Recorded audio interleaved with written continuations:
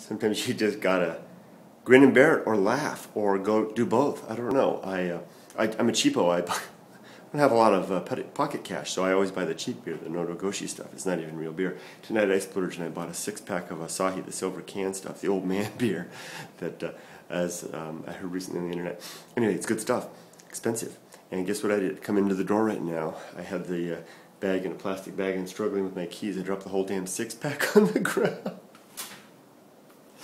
None of them busted open, but you know, they're bursting at the seams now with carbonated goodness, ready to explode as soon as I pop the tab on those suns and buns, and they're going to be all the carbonation is going to be gone in an instant, as flat as roadkill.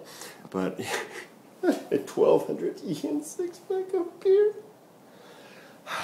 What is the universe trying to tell me? Nothing. It's just folly. It's just what happens. It's just an accident. Nothing profound at all.